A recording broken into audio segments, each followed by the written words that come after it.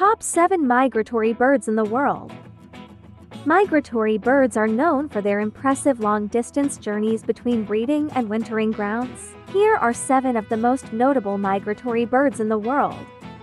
1. Arctic tern, Sterna paradisaea. The Arctic tern holds the record for the longest migratory journey of any bird. It travels between its Arctic breeding grounds and its wintering grounds in Antarctica, covering a distance of up to 44,000 miles, 70,900 kilometers round trip.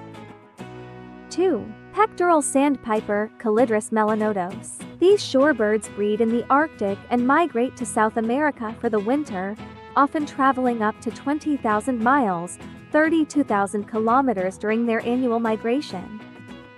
3. Bar-tailed godwit, Limosa lapponica. Bar-tailed godwits undertake one of the longest non-stop flights of any bird. They breed in the Arctic and fly non-stop for over 7,000 miles, 11,000 kilometers to their wintering grounds in New Zealand.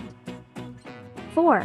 Ruby-throated hummingbird, Calidris. The ruby-throated hummingbird has one of the longest migratory journeys of any North American hummingbird. They travel from their breeding grounds in eastern North America to wintering areas in Central America, covering up to 2,000 miles, 3,200 kilometers. 5. Swallow-tailed kite, Illinois forficatus. Swallow-tailed kites breed in the southeastern United States and migrate to South America for the winter. Their migration can cover a distance of over 5,000 miles, 8,000 kilometers.